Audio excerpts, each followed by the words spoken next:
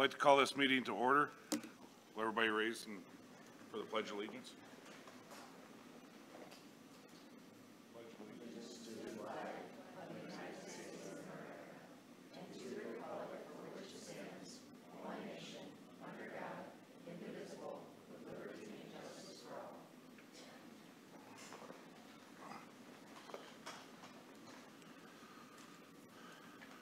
Roll call.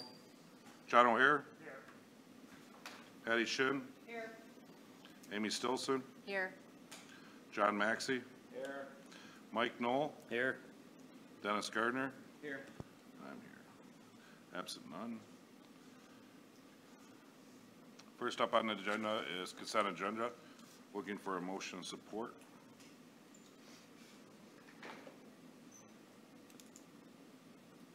Check. Support.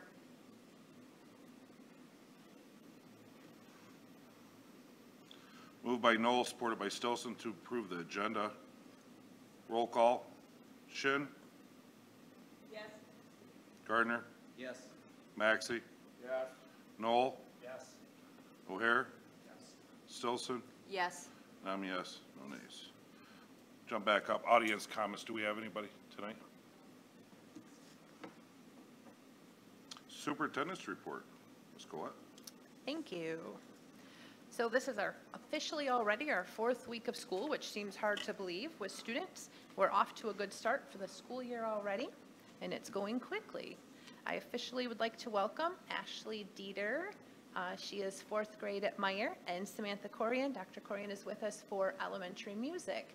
So we're excited to have both of them here. Ashley is actually a returning Pioneer. She was with us before in GSRP, so we're excited to have her back with the Pioneer family. And Dr. Corian is coming from Lakers, so we're excited to have her experience with us. So officially welcome to both of you. I also want to welcome Chelsea Palmaville, our student representative, to the board. She'll be sharing some student-centered information each month, so welcome and thank you, Chelsea, for being willing to take on this role. On Wednesday of this week, our Meyer and Frostick 4th graders will be attending Red Day, which is Rural Education Day at the Sanilac County Fairgrounds with other 4th graders from around the county.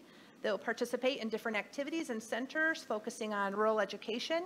In the past, there's been a lot of different centers and activities that they're doing, but some of them have included seeing live animals, learning about large animal veterinary care, bike and farm safety, learning about crops and conservation. And in the past, students have always returned with a bag of goodies, and they are so excited about their day. So we're looking forward to them going in a couple of days. We're looking forward to the return of honoring our Students of the Month, beginning again in October, and acknowledging our outstanding students in each of our buildings. Later this week, I'll be attending the MASA conference, which is the Michigan Association of Superintendents and Administrators, and I'm looking forward to continuing my own learning this week. Later in tonight's meeting, you'll be hearing reports from building principals and department leaders, along with a report on spring assessment data, which is now not embargoed since that was finally lifted by the state. And Mr. Wood will be sharing the district's annual education report and continuity of learning plan. So lots of reports coming out tonight for information for everyone. That's it. Thank you. Thank you, Ms. Moody. Welcome aboard, Samantha and Ashley. Congratulations. Curriculum and HR Director's Report. Thank you, Mr. Nowicki. As Ms. Moody said, we are off and rolling for the 23-24 school year. Lots of things going on, so I'll highlight a couple of the things that we have going on in the curriculum area.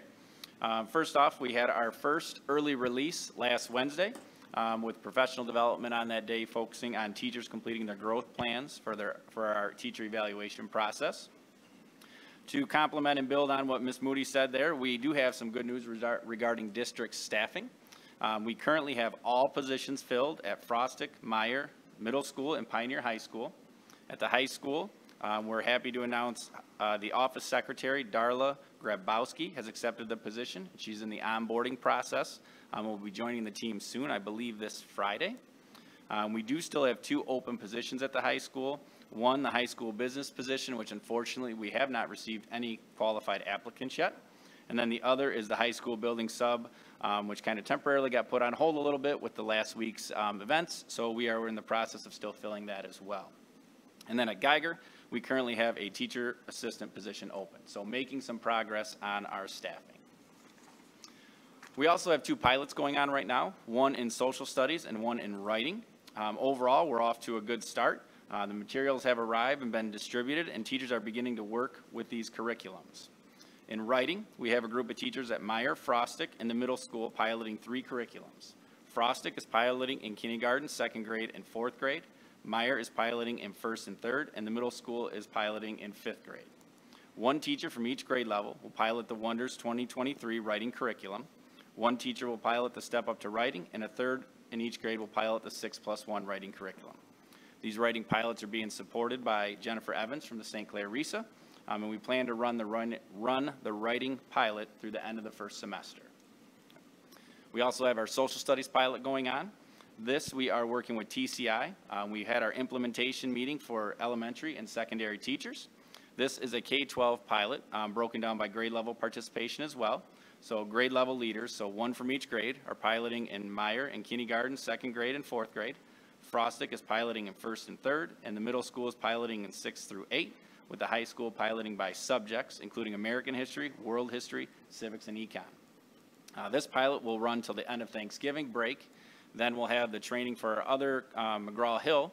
We're going to pilot their materials, their social studies K-12 content from early December, probably to the end of February, early March. So hopefully we'll have a recommendation for both of those coming to the board later this year. We also have the Return to Learn Continuity of Learning Plan. So you may have remembered this. We had to give updates on this every so often. We are required to give this update to the board every 6 months.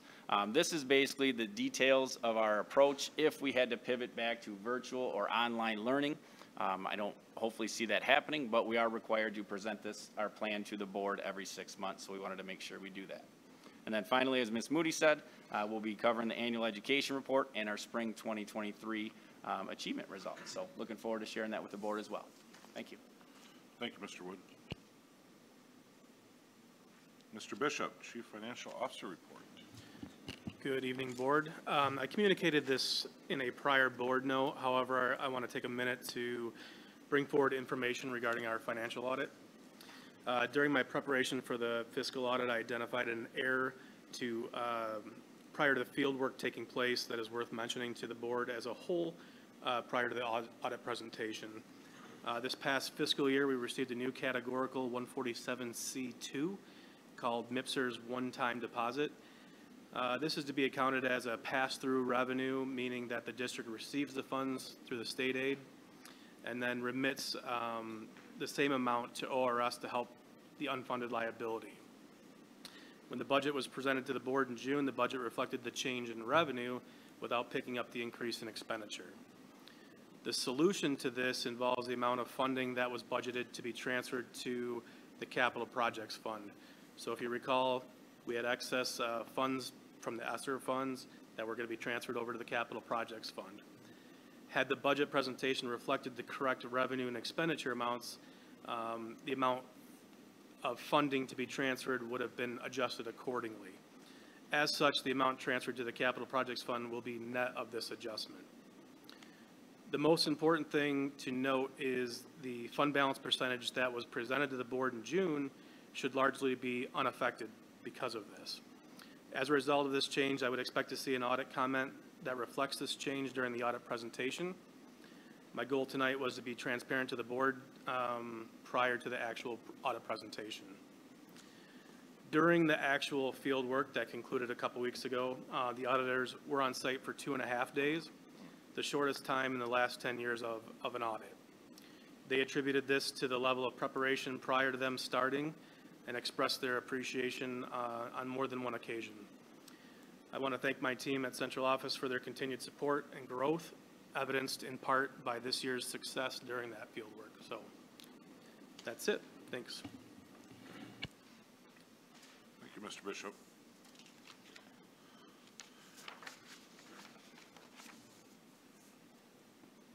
District staff report.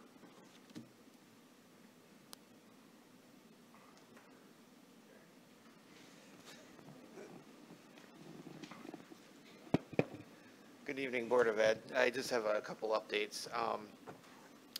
I'll go with oldest first. Over the summer, we completed the upgrade to the fiber optics between the high school and middle school. Currently, they were operating at 1 gigabit, but now they're at 10 gigabit, and then over the next few weeks, probably be operating at about 40 gigabit speeds between both buildings.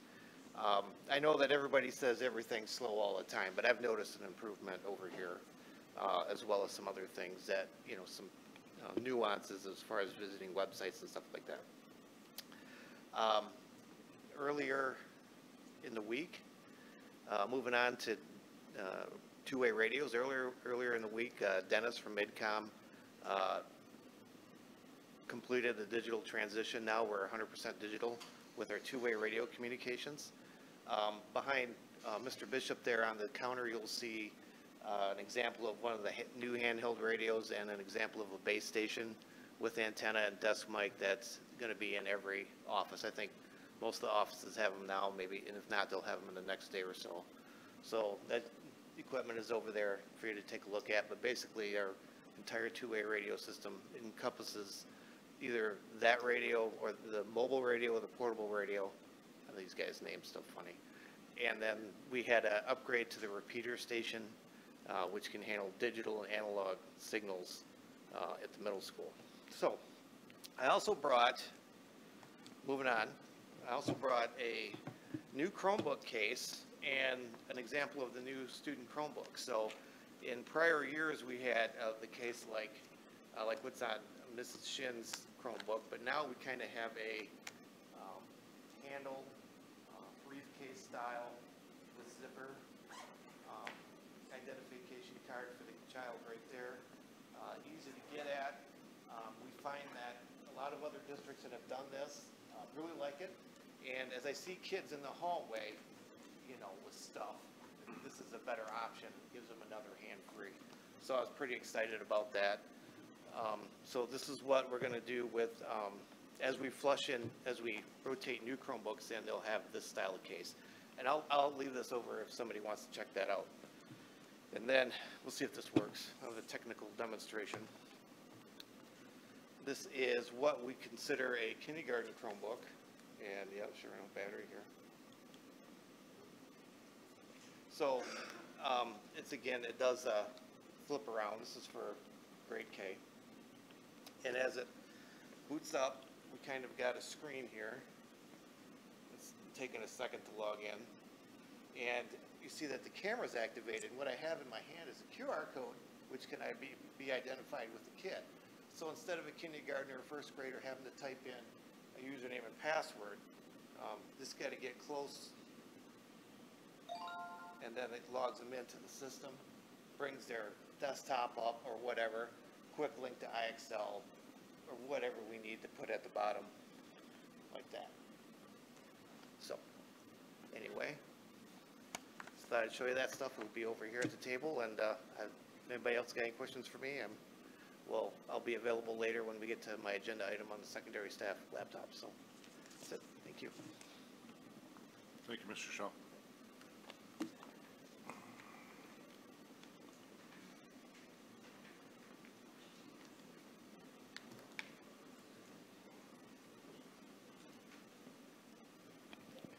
Good evening. Just wanted to give a quick update on transportation. The beginning of the school year has gone pretty well. Like always, there's always lots of changes, and it causes our bus times to fluctuate, but seems like we're getting things smoothed out. Most of our changes have been in and processed, and seems like things are settling down. Another good positive note is we've been able to provide transportation for both middle school and high school athletic events this year. In fact, any team that has requested a bus, we've been able to provide that transportation for them, so I'm very happy about that. We have several new drivers for subs that are in the process of coming on board or in the training process, and I'm very excited about that. So that should help too with some of our staffing issues. And the last thing I had was we ordered our bus 45 back in November. We're anticipating delivery on that bus sometime before the end of 2023. So it's been a long process to get that bus here, and we'll see how that goes. That's it. Any questions? Thank you.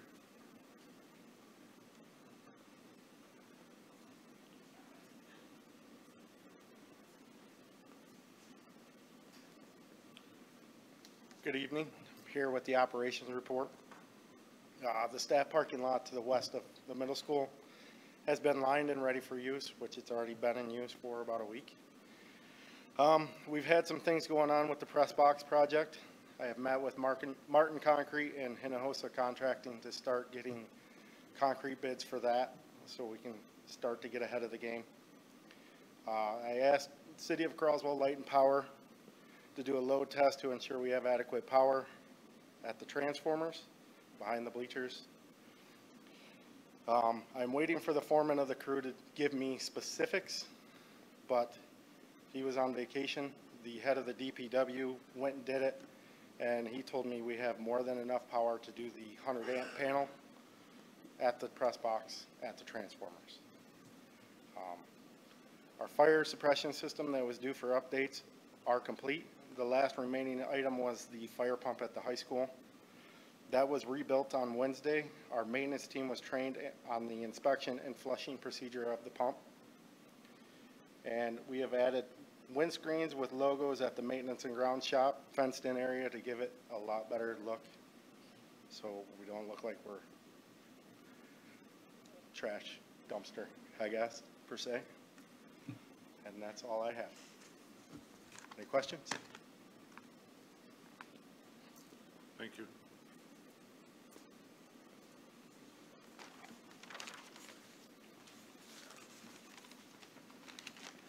Good evening, everyone. In the 4 short days of August, our participation increased 670 breakfasts and 1,833 lunches, which we see nothing but that going up. The issue is going to be the food supply. I'm already seeing commodities. They're hard to get. Any center of the plate items, they're already becoming a struggle. I will continue trying to make sure that all of our meals clearly are compliant. I do see the MDE releasing some waivers in order to serve enriched products instead of only whole grain, seeing that all the schools in Michigan are offering meals at no cost. It's going to be a struggle, but we will continue to do our best. As you can see, the new serving line over at Frostic looks extremely sharp. The kids were super excited coming in, and it just looks really sharp. The most important thing is Faye Kinney over at the middle school celebrated 33 years of service as of September 11th. So that was pretty exciting for her and for me to be able to be part of that. Any questions? All right. I'll Thank bring you. food next time.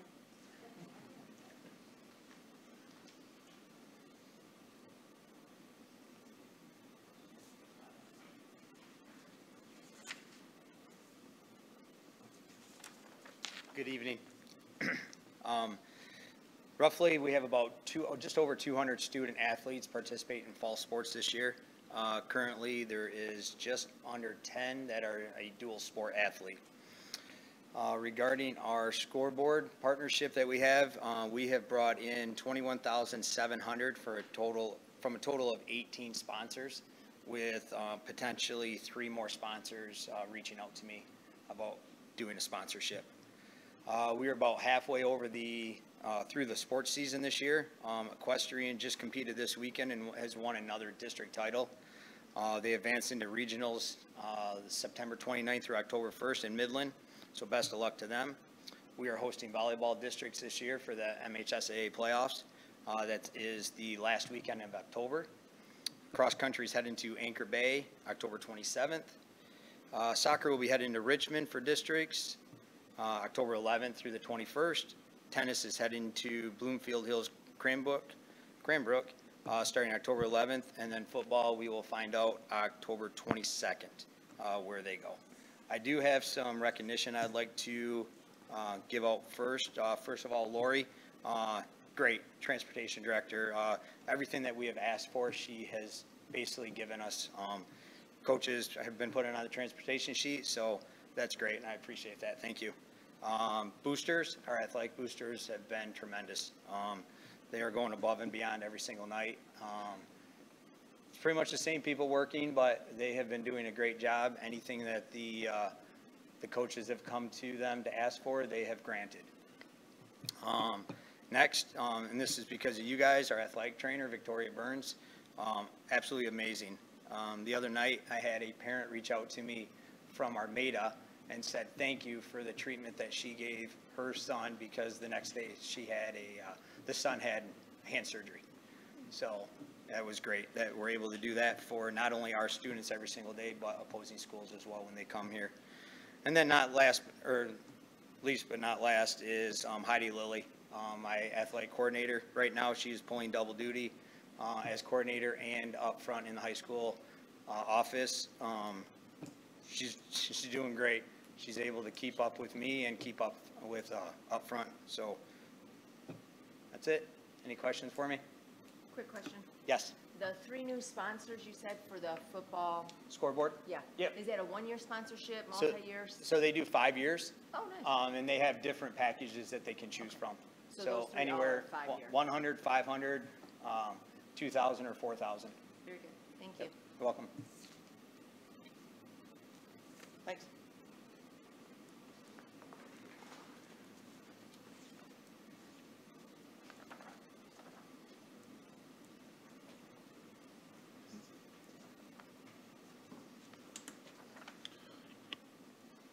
Next on the agenda is student representative report.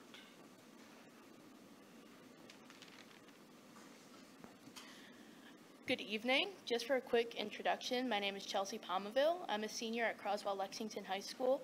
I'm involved in many activities such as band, student council, and NHS, so if I look familiar, that's why. I'm excited to be the student representative this year. School's in full swing and the Pioneers are busy. The theater department is working on the first act of their show, Into the Woods, to be put on in November. The boys tennis team recently won. As of last week, they are 1-1 in the BWAC and 1-3-1 overall. They have a match at home this week on Thursday.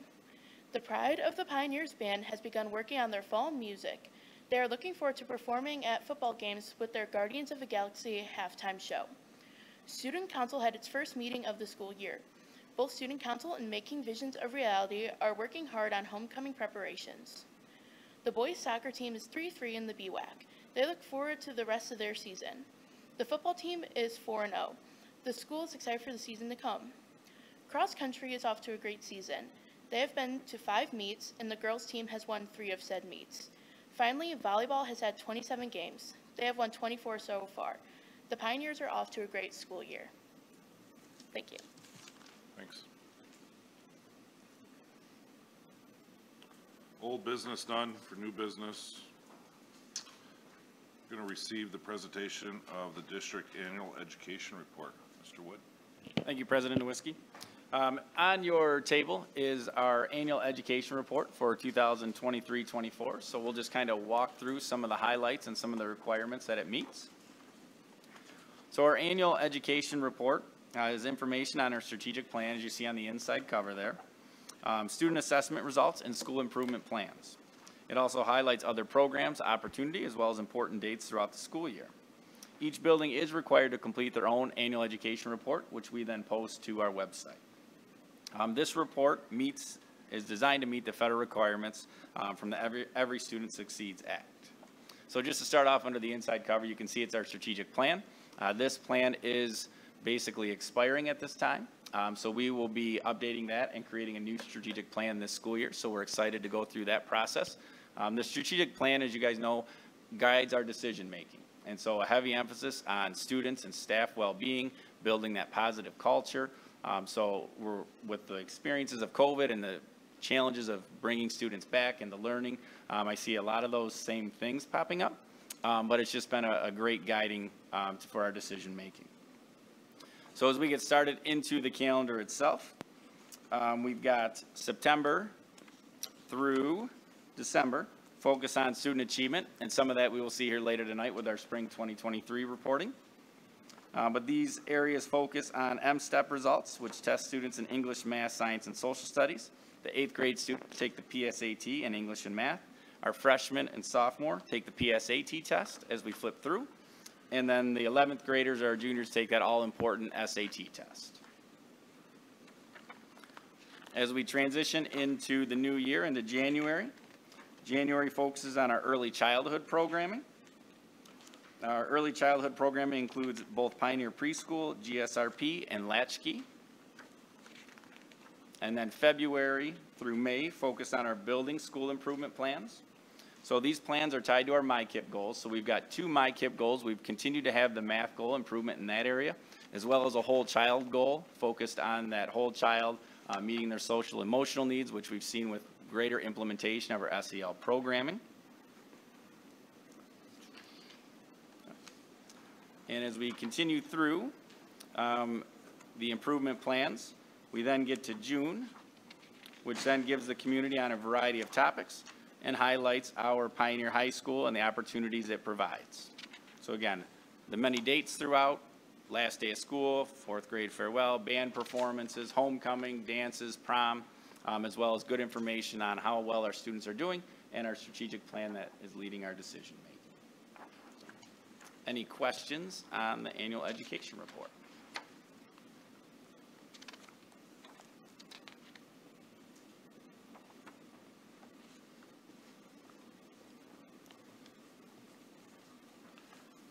Thank you, Mr. Wood. You're welcome. Next on the agenda is receive the presentation on the spring 2023 testing results, loss of learning plan. That's me again to get us started. We do have the plan or the report prepared here, so we've got it highlighted. We'll hear from all of our building principals on their individual building achievement, and then we'll have, you can ask any questions throughout, or you can wait till the end. But we are excited and pleased to present this year's report. As Ms. Moody said, the results are no longer embargoed, so we can share that with the community and the board tonight. So what we wanted to do just to start off, as we talked about in the strategic plan, or excuse me, the AER, some of the grade levels and when they're tested. So what we wanted to do is just show a comparison between last year and this year. So we've got proficient and above. So a student can be advanced, proficient, partially proficient, or not advanced. So we always combine the advanced and the proficient categories to see what % of our students are achieving at that rate, okay, or at that achievement level. So we can see grades 3, 4, 5, 6, 7, 8, and 11 in ELA, and then we see them in math and to do a comparison. So it's like, so for example, ELA 3, you see there for the % proficient above 21, 22. So if you look then in 22, 23, that group of students would now be in 4th grade. So that's just as you kind of go through this to compare the students to where they were and then where they progressed. That's kind of the best comparison. It's not really always a fair comparison to compare like ELA 3 over the years because the groups of students change, their needs change. So we try to track that growth over time to make similar comparisons.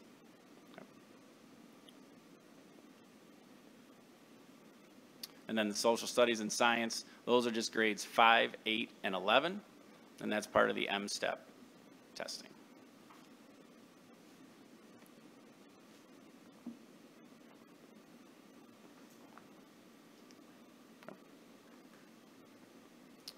Any questions on that before we bring up Mr. Barr and Mr. Bartels to present the elementary achievement? Okay, gentlemen.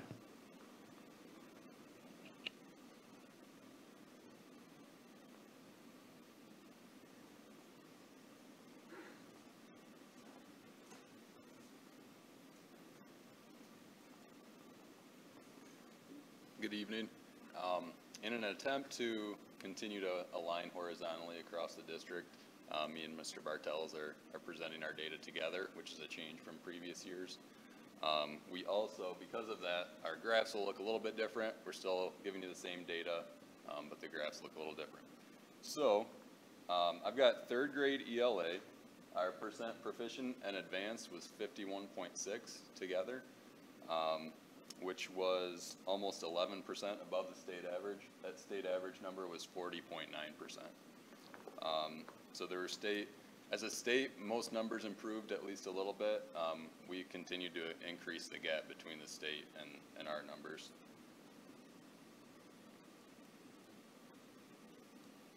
Third grade math on the M-STEP. we had 61.6% proficient in advanced, which was actually almost 19% above state average for that group of kids.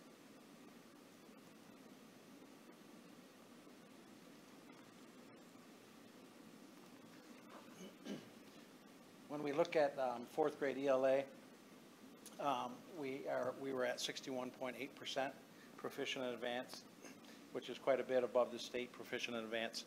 Mr. Barr and I talked about this quite a bit along with Mr. Wood, that we always want to be above the state proficient in advanced. That would be the bottom bar because that's average.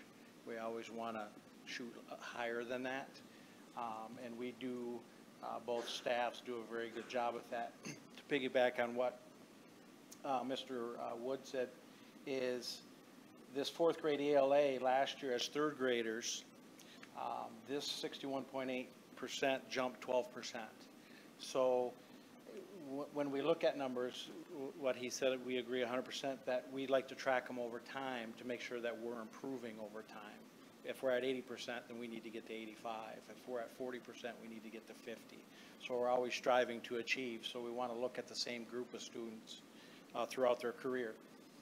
And proficient in math, 64%, quite a bit above the state, again, 38.6%. Here, we did improve. We were at 5.4%, so we'll take it, but we would like to increase that as we move forward and as we have them this year, through this year, to get them ready for fifth grade with over at the middle school.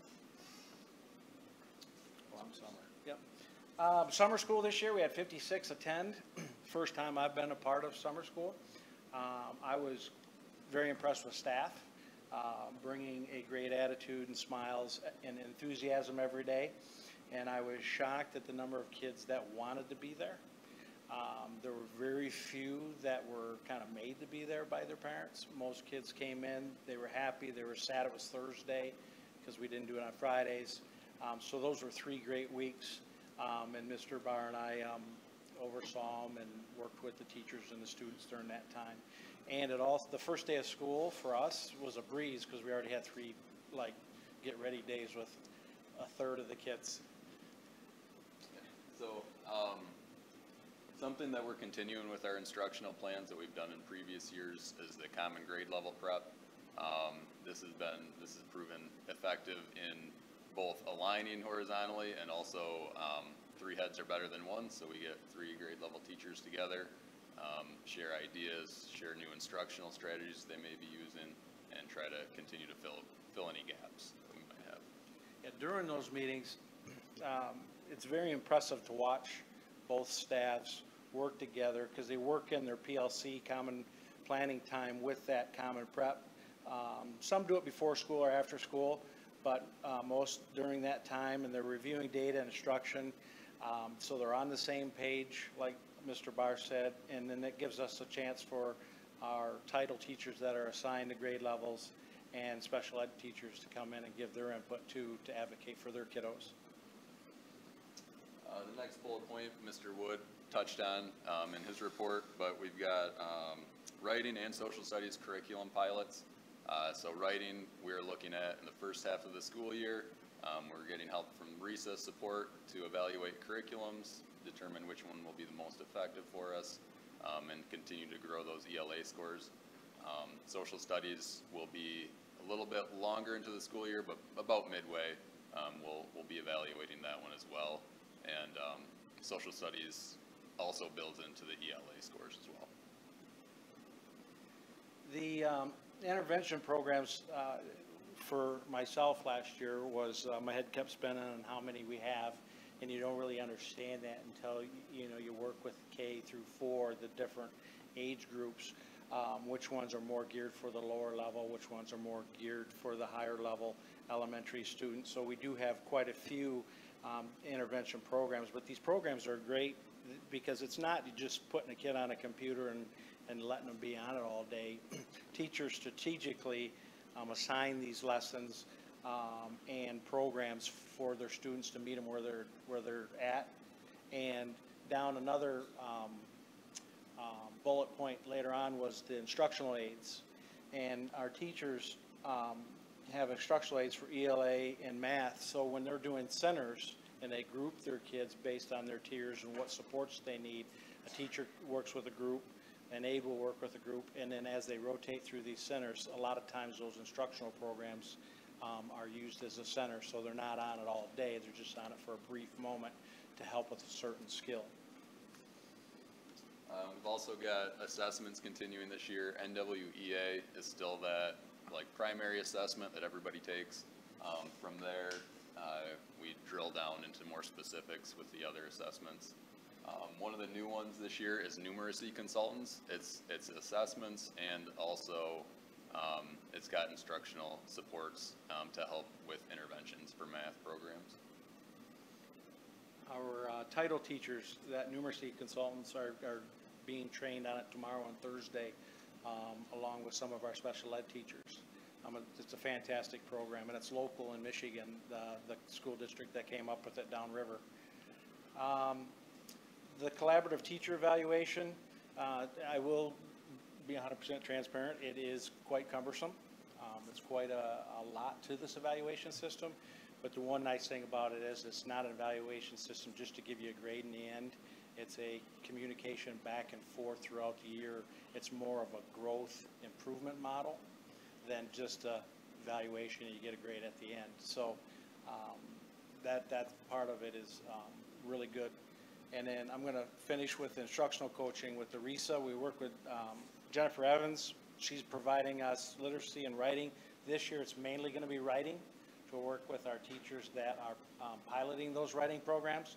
She's going to come out, she was here last week. She's going to come out one day a month, work with all of Frostig teachers on Thursday, work with all the Meyer teachers on Friday, again, so that we're together working with those curriculums. And then Laura Chambliss does the project Lead the Way. And one other thing is we do use Sand Lat County ISD is a fantastic ISD as well.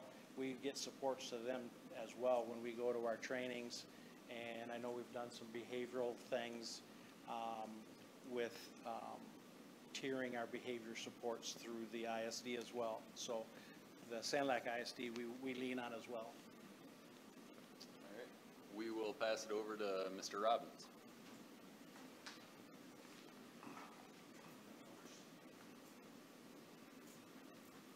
All right, good evening, everybody. Brad Robbins from the middle school here to do our data for you this evening. I'll kind of take you through the slides and go to the end piece as far as how we're supplementing curriculum and looking at intervention for the overall goal of achieving higher and having our kids experience more growth. You're looking at the middle school M-STEP data for ELA. Proficient and advanced at the middle school last year in that group was at 61.2%. There you can see that well above the state level in that regard. I know that Mr. Wood mentioned, and he's correct in the fact that we track these groups. There's two pieces to this. That one of them is we track groups based on who they are as they go through the testing through their career from one year to the next. But as Mr. Bartels mentioned about teacher evaluation, teachers are evaluated on the data that comes to them for the students that they have. So there are reasons to feel like you want to track both. I think from a district perspective and growth for each grade, for each kid moving up and achieving greater things, that's good. But for our teachers and understanding where their best practices are and helping every group come through and improve their data as well. So I may make mention to a few things. If we look at this, we have some significant growth by grade in a few places that may have been concerning before, et cetera. So 5.5% higher this year than last if we compare years back and forth in ELA for 5th grade. These are our math scores. Obviously still well above the state average. Working to get some of those students who are in the partially and non-up, but still, as I added onto these slides, it's just a matter of math, but when you see them together, comparing, we like to look at the proficient and advanced. I added basically what the state is doing in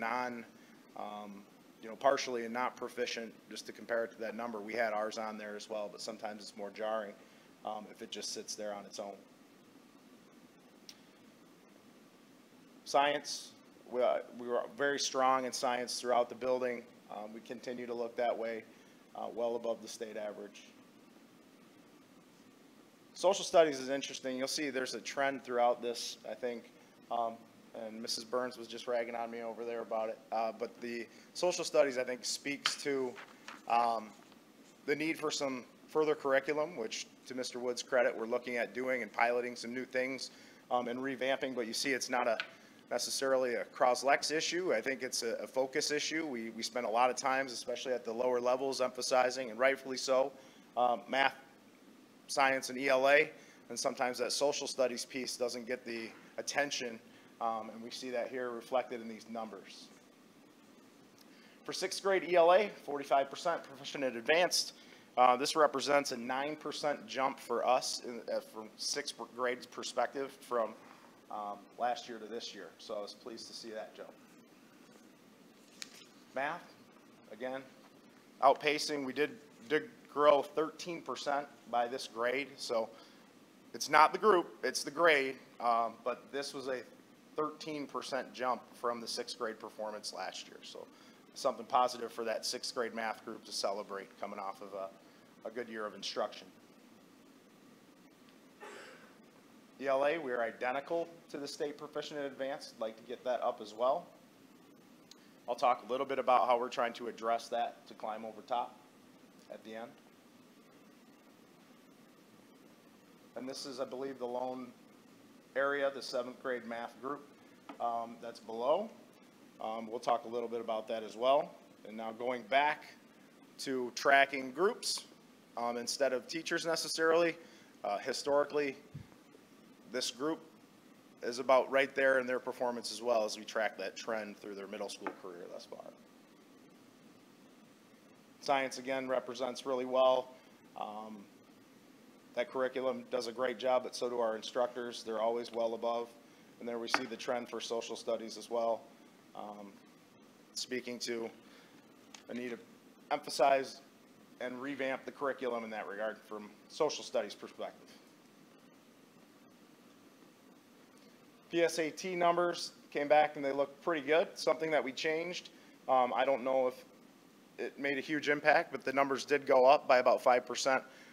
With this group, we had them test all together in one testing location in the gym in a controlled environment with one proctor, which was me. I don't know that that's going to be an option because they're moving to a digital version, and I don't think I can get enough extension cords in that room to keep everybody powered up. But we tried it for a year, and I think it was a positive change. It helped us achieve some good results there.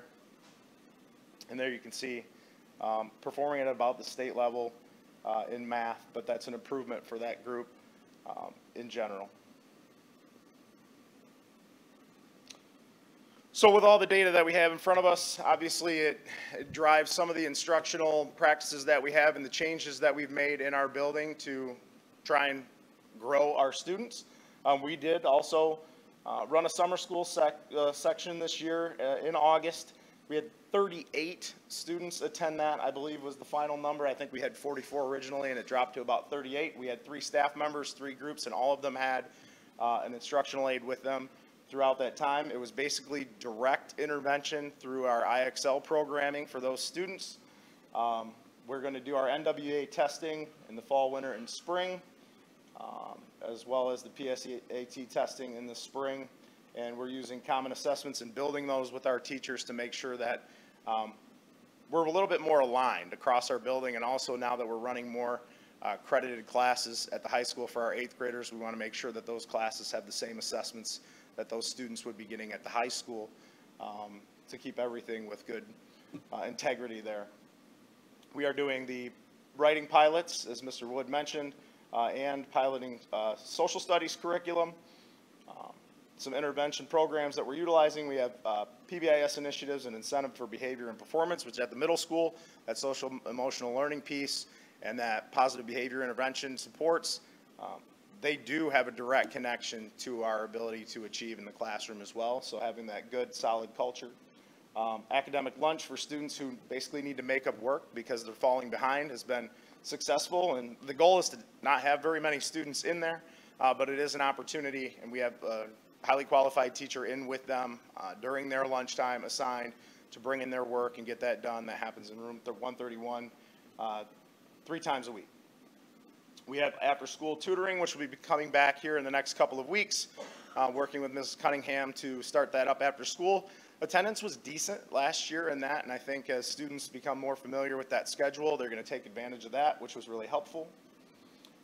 These are some of the other programs we're using. I mentioned the NWA testing through IXL. IXL programming gives you an opportunity to take advantage of the NWA test that we run. It spits out a RIT score.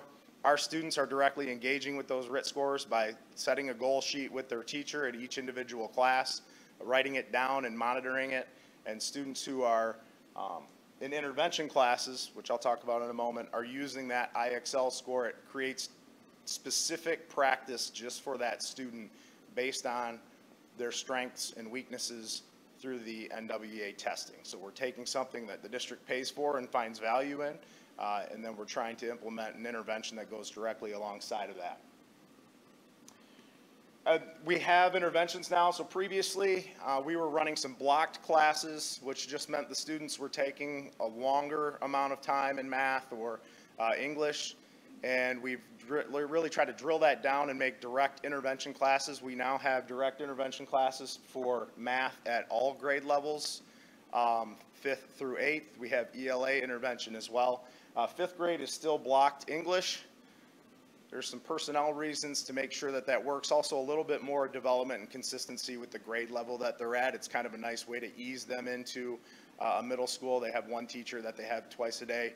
Think of it as a reading block and a writing block, and then we mix the rest up throughout the day. But if you're a 6th grader, 7th grader, or 8th grader, and we found that through your NWA test, you were in our bottom 30% performance-wise, you likely have an elective that does direct intervention for you to address and move you along. Interventions are, you can enter and exit those things. They don't have to be permanent. They should have off-ramps. If you're finding success, you go into other areas where you can find additional success. We added pre-algebra. So we looked at trying to get some of those kids who are proficient to advanced, or moving those kids who are high achievers and giving them an intervention as well. We added a pre-algebra 7 class, which is a little bit quicker in the way that the curriculum is delivered, and they're going to experience a lot more of the 8th grade curriculum early and preparing very likely for Algebra 1, trying to set those kids up in Algebra 1 for some more success early on. And we've got more high school credits. I mentioned that before. BMA and health are in our building now. And then through our collaborative 5D process with the teacher evaluation model, we're really trying to focus on, we're calling it the Lids Down Initiative, a lot more student engagement. COVID pushed a lot of our things online, which is a great tool for us, but we found that students really are lacking a lot of those soft skills, interaction, collaborative pieces. It's a little bit like pulling teeth to get them to talk to you, and we're trying to involve them a little bit more in that way. It speaks to that culture and trying to build on our curriculum in a way that is going to be more meaningful for our students. That's all for me, unless you have questions for me. All right.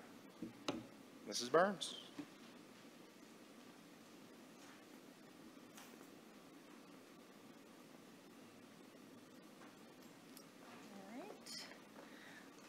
My charts look a little different than those guys, but so does my test. So we'll kind of go through a little bit here class by class, just like everyone else said. You can compare year to year, and that's fine, but if you're not watching the growth within the class, you really are missing the big picture there. You got to meet them where they are and then take them where you want them to go, and that's just a little bit of a different approach than what many will take. So this is looking at our current sophomore class when they started. At the bottom of the chart will tell you kind of when they started, when they came in, and where they're ending up overall. So just in that year, going from spring 22 to spring 23, we brought that group up about 33 points on the composite. Not easy to do with a 9th grade class. They're just learning about high school. They're trying to get it all figured out. It's the first time that they sit down and take that in a, in a heavy environment like what Mr. Robbins described. So I'm still pretty proud of this group, even though they landed themselves just a little bit behind the state there. I threw the state averages up there with our English, that ERW, that's English, 54% meeting the benchmark where the state was 59. In the math, we had 37% of our kids meeting the benchmark with the state at 41. So we are behind them a little bit, but there's a lot of room to grow with this class. And like I said, we plan on moving them forward as quickly as we can. So this is just a kind of a chart that shows where those kids land. And this is kind of a trend that we've been seeing over the past couple of years, where it's almost like it's almost divided. You've got the kids that are meeting the benchmarks and then the kids that are not. And that middle group in that yellow zone is the approaching the benchmark. That group got smaller from last year to this year, but more of them moved ahead in that group. So that was actually not a bad thing. We're going to need to work on getting that bottom set that needs to strengthen skills that's marked over there in the red, moving them forward. And we've got a couple years to do that. So this is our current junior class. This is the group that will be taking the SAT this year in terms of where they went. This is a group that we are very, very proud of. From the time they started with us till this past spring, 87 growth in 2 years is pretty impressive. The previous class that just graduated in 3 years only did 99, and this group's done 87 in 2 years.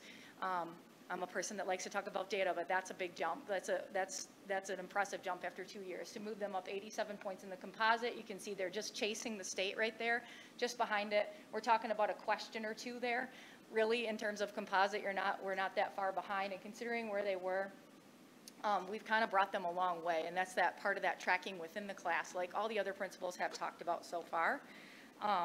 And I like to compare this group to the state when I was giving the teachers some kudos on this. In 2 years, we took them 87, plus 87 on the composite, where the state average only went up 47 in those 2 years for everybody else.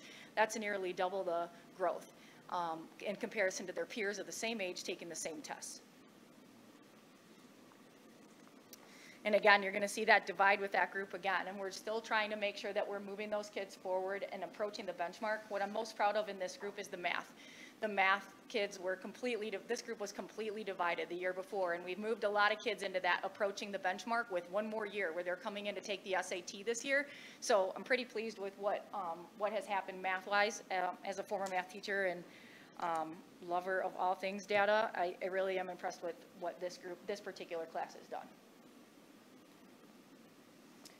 This is our current seniors. This will be Chelsea's class on the board right now that they have finished through their entire testing cycle, so 2 a year from fall to the start. And I told you the previous senior class that graduated last year, they had a change of 99 points, and we were like, oh, wouldn't it be great if we got 100? Wouldn't we be great if we got 100? Well, Chelsea's class decided they were going to go well beyond that, and they're at 140. It's a growth of 140 on the composite from freshman year to junior year. That is nothing short of extraordinary, and we're very, very proud of this group and how far they've gone. The state composite did go up 124, but you can see that this group is is ahead of the benchmark for the state in the SAT, where the test really does change. There's a big difference, and you can ask the kids, there is a big difference between that PSAT and that SAT. It is much different. And the stress is immensely high, and I'm not sure what principal would have guessed that it was going to be 85 degrees in the classrooms on the day that they took this SAT, but it sure wasn't me, and the popsicles that I gave them evidently worked because they did some pretty great stuff. 61% meeting the benchmark versus the state being at 51, and 30%, and they're above the benchmark in math. And being above the benchmark in math is a big deal. It's something that this group had kind of hovered around, and we're just below and just below. And I know they're only 1% above, but that 1% is a big 1% from where they started. So we're very, very proud of this group as well. Mr. Wood has some data coming up here that will tell you that this group was top in our county and also third in the BWAC, which is pretty impressive as well. Above the state in both math and English, like I said, and the three lowest percentage times where they were meeting the benchmark, their three lowest percentage of meeting the benchmark were in fall testing, not in spring. And I'll remind you again that it's very rare for a school to test everyone, grade 9, 10, and 11, on that NMSQT in the fall. We are a school that does that. Typically, only kids that are trying to be merit scholars or trying to go for those biggest scholarships and things like that are taking that. It's voluntary. We test everyone. So the fact that we stay competitive in the fall, even the spring being competitive is great. The fact that we stay competitive with the state, with everybody else in the fall as well, is a much bigger, more important statistic in the grand scheme of things, because we're testing everyone, and it's hard to move that needle for everyone.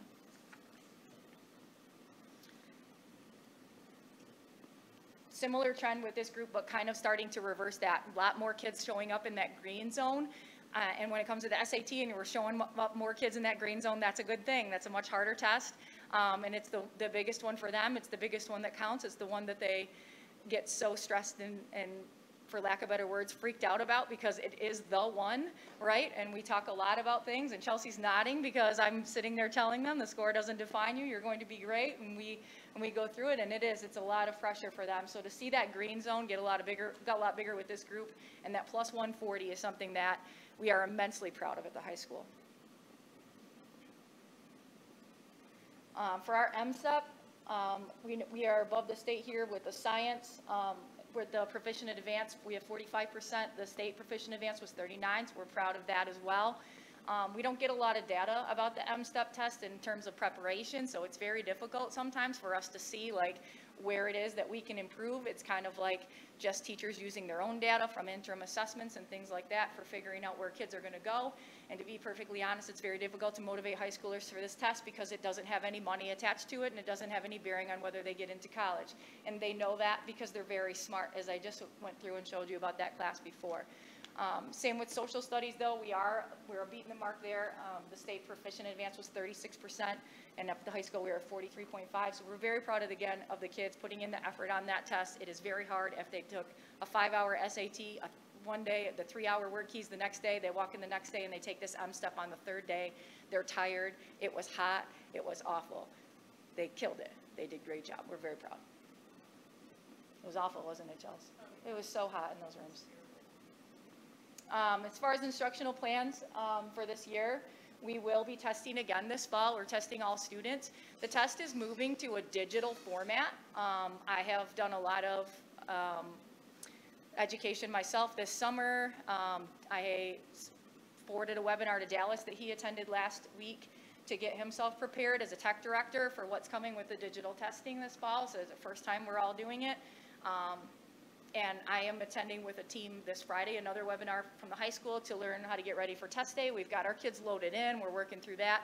Just a matter of getting all the logistics for test day down. But we'll be doing that. Last year was the first time that we changed. I enrolled every teacher with the College Board, so every teacher can get on the College Board and get the data from the kids' fall testing. Last year, on the March early release day, I got them all set up before March, but on the March early release day, we went through and spent those 2 hours going through that data and creating targeted review for our kids in the spring. I truly believe that contributed to the success that we saw in the spring, and we'll do that again this year. And I think the teachers found some really good value and really good things to use on their assessments, found some more questions to use so that these kids are getting more practice with it, and it's not just test practice, but things we do all the time. We're still using our interim assessment schedule. Kids will be taking the interim assessments in most classes coming up here in the next week or so, and then October we'll be looking at data analysis for that. We're using IXL in grades 9, 10, and 11. I just got a notification from IXL this week that my kids have answered 10,000 questions already this year in English language arts, so that tells you that the teachers are using this regularly in the class in all grade levels. That's kind of an impressive mark. I sent that to the English department. They were kind of shocked that they had that many, but it was kind of neat. Our math supports, we did make some changes. We used to have a pre-algebra class at the high school and decided rather than trying to dissect all that out, we were going to use some data from Mr. Robbins and the PSAT, and we kind of removed the pre-algebra class and put an Algebra 1 class that's moving just a little bit slower pace. So the kids are getting a little bit more rigor, but at a slower pace. I truly believe that will make a little more difference to them. It'll be a little bit more challenging, but we're going to give them a little bit more time to increase those algebra skills as they move forward. And then we still have the Algebra 2 103 class, which has been around for a lot of years. It's a class that Mr. Wood started, I believe, that is still kind of in the realm as that goes. It's an Algebra 2 class and goes at a little slower pace. As a former math teacher, I can tell you the concepts in Algebra 2 are very difficult for many students, and that is a very beneficial thing that we have to teach them at a little bit slower pace so that they have a chance to grasp onto something that is not really readily available or easy to see when it comes to math. We did summer school this year in June instead of August. We were kind of the black sheep of the group in terms of that. We did everything a little bit differently at the high school, and that's totally okay. We just my philosophy this year when I changed everything over was it might be easier to drag that caboose into summer school than it would be to get that engine started in August, and it worked. We are very successful in passing classes in summer school by keeping those kids in school. We started right away, just kind of had a lot of different things going on there. We're very proud of like what our kids are doing, what our teachers are doing. They've got a lot of things going on that are very positive.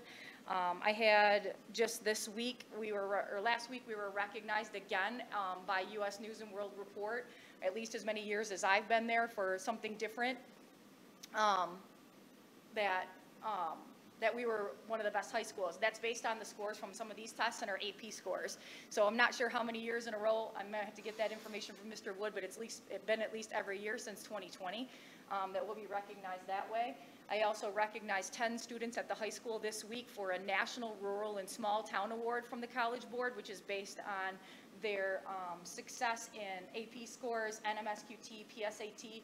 It's not easy to do that. That's the highest number of students we've recognized with that. I think there were 3 or 4 last year, but we're doing really good things. I'm proud of the direction that the high school is headed in. I'm not sure if you were going through this. Okay.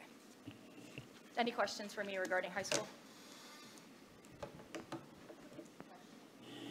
Kyle, when we're looking at the elementary and the middle school more, and I see what she's doing, I'm focusing on the partially and non-proficient. I mean, it's kind of shocking when you see percentages above 50%. Do we ever look at separating those? Because the partially maybe, hopefully, is more than the non-proficient, and the partially may be just a question or two to boost them up. Kind of like Lisa was showing us, that middle graph.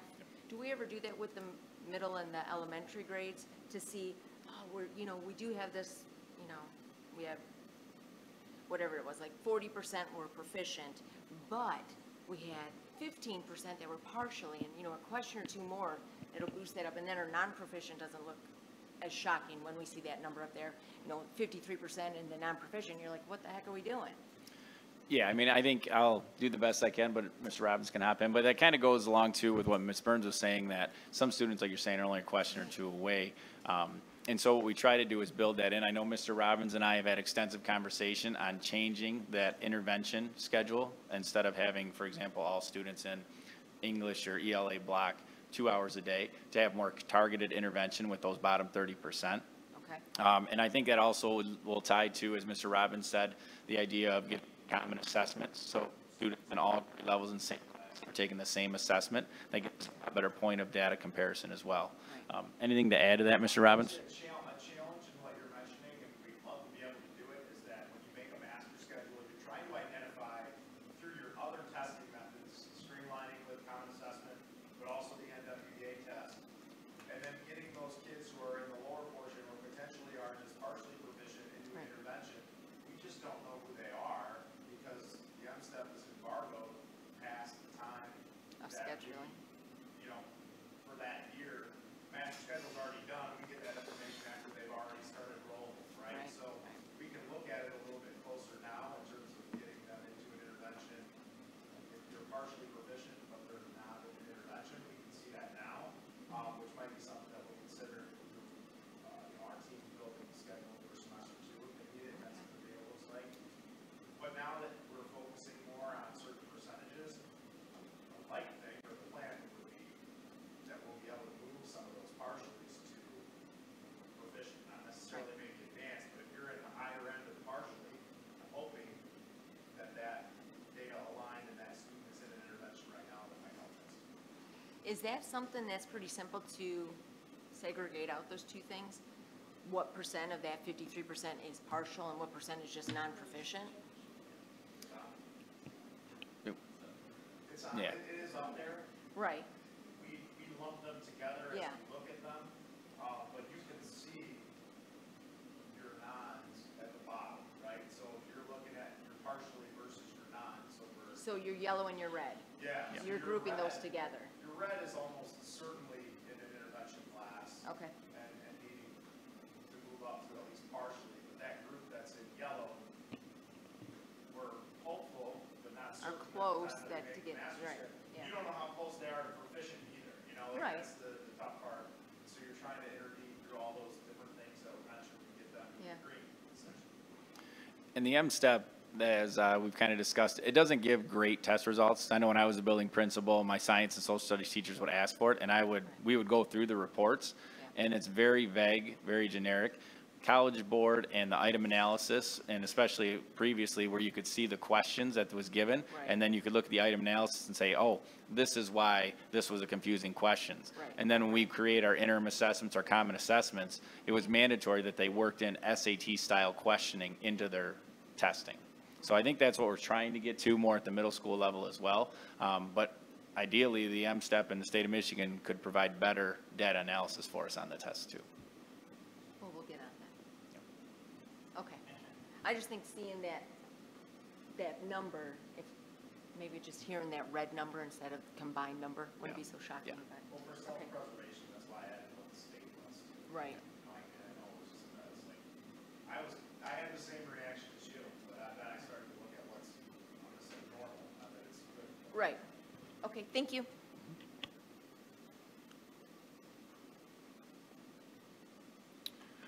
So we did want to provide some county comparisons as well. So we went into, and all this information is publicly available at MI School Data. This is where we pulled it all from. But just to give you kind of a comparison at the county level for those grades, 3 through 8th, and then in ELA and math. So you can kind of see, and again, this is the percentages, the numbers on there are the percent that are either advanced or proficient for each school district.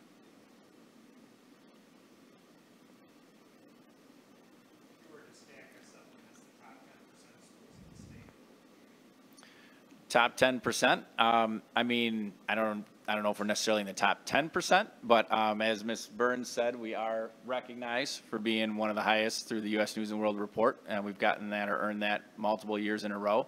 So, I mean, I don't know if I'd say the top 10%, but we're definitely one of the better achieving districts in the state.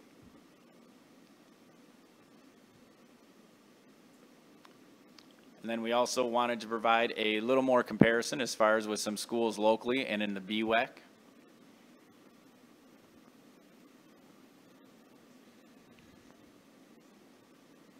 And again, that 3 through 8th in ELA and math.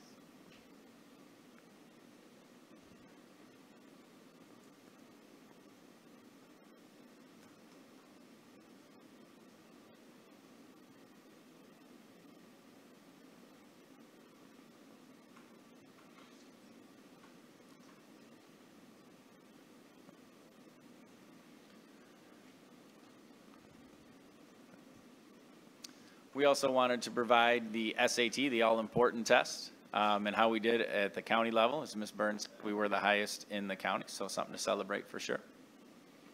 I put on here also the English, so the English reading writing score, the percent that were college ready in that, and as well as math.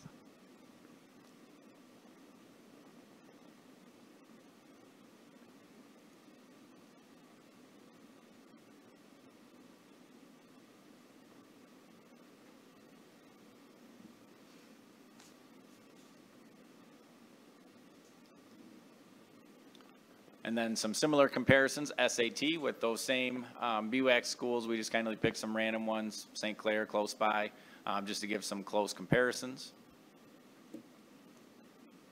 And you can see how we stacked up there with some of those schools.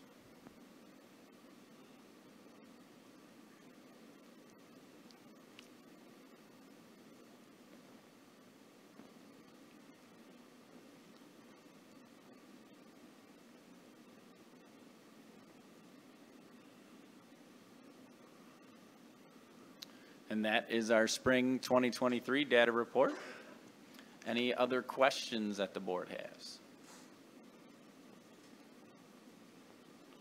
Thank you. You're welcome.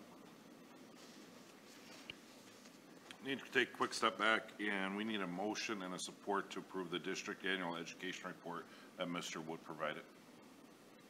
Can I get a motion?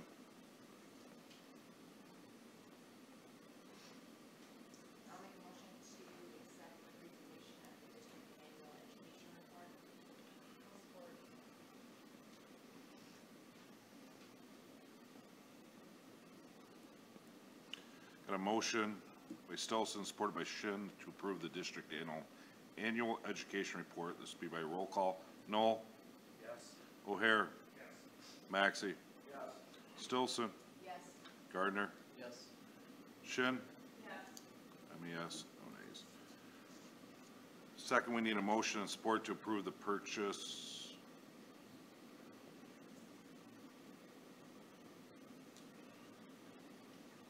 of the secondary instructional staff laptops. Is Dallas presenting on that? Yeah, I think he's coming out. A quote was included with your board pack. The secondary staff have the oldest, for staff, the oldest devices, and so this has been a purchase that he's been working on for a little bit of time. I figured you'd want to speak on that, Dallas. No, I didn't really need to, but I just, if anybody had any questions. I didn't want to leave you out, so.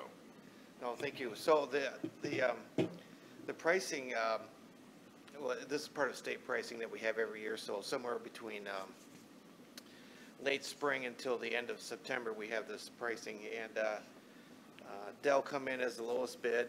They beat out Lenovo and HP. I did note that on the quote inside of your board packet has a staff instructional laptop and then a second laptop for the, I'm going to say the heavy video users, for the people that are on the security system quite a bit, to handle all the feeds coming in and stuff like that. These prices are roughly, I was doing some numbers, 66 off of retail pricing. So educational pricing is somewhere about 75% or, 25% lower, but this is like pretty impressive pricing. So like if you were to buy, item, basically, I'm not going to go into numbers right now, but it's 66% more if you were to buy it in the store. So if there's any other questions on that, but it's good price is what I'm saying, so. Will you guys stop? No questions? Could I get us moved and supported by to approve the purchase of the secondary instructional staff laptops? I'll make a motion to approve the purchase of secondary instructional staff laptops for the city of $65,907. Support. Moved by Maxey, supported by Gardner, to approve the purchase of the secondary instructional laptops as presented. This will be right by roll call. Stillson? Yes. Shin? Yes. Gardner? Yes. Maxey? Yes. Noel? Yes. O'Hare? Yes. I'm a yes. No nays. Motion carries. Thank you, Board. Next is to approve the contract for the interim high school assistant principal, Ronald Miller. You want to speak on that, Ms. Moody? I do. Mr. Miller is agreeing, and he is here with us, so you can see who he is, to come in and be an interim assistant principal while Mr. Vestich is out on a medical leave. Mr. Miller is a retired principal from St. Clair High School. He has 19 years' experience as a principal and 12 as an assistant principal, so he's bringing a wealth of experience to the role, and we're grateful to him that he's willing to step in and bring that experience and share it with us and help us get through until Mr. Vestich is able to return. Thank you. Looking for a motion of support to approve the contract for the interim high school assistant principal, Ronald Miller. I'll make a motion to approve the contract for the interim high school assistant principal, Mr. Miller.